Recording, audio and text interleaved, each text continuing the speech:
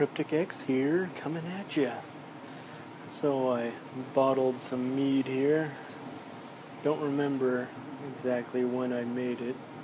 It's been quite a while. I'll have to go back and look in my video history, but I've had it for quite a while.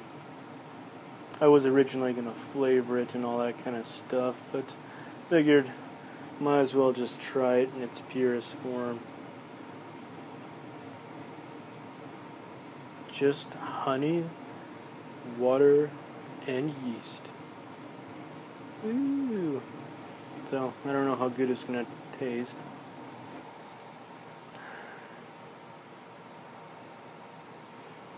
Smells very alcohol-y. So you can taste or smell just straight up ethanol in there. I don't know how that's going to be. But we'll have a taste now, I guess.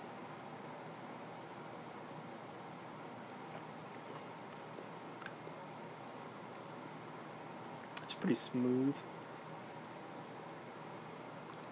You can still taste the honey for sure.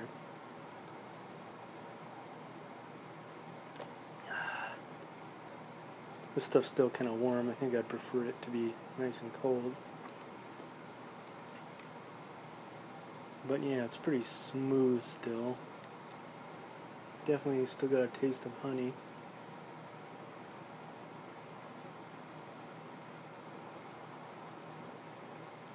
I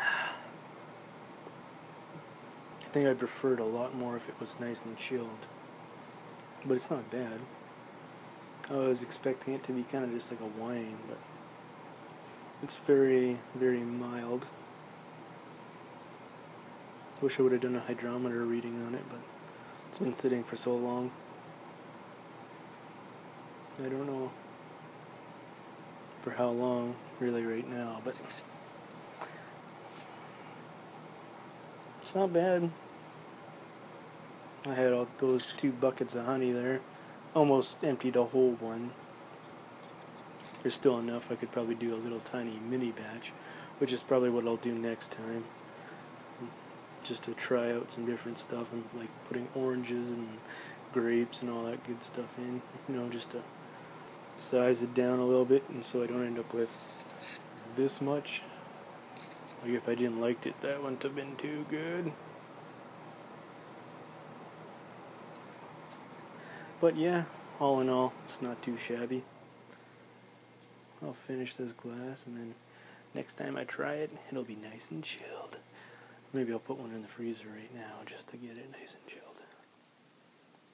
But until next time, everyone, this is the gift of the gods. It's the mead.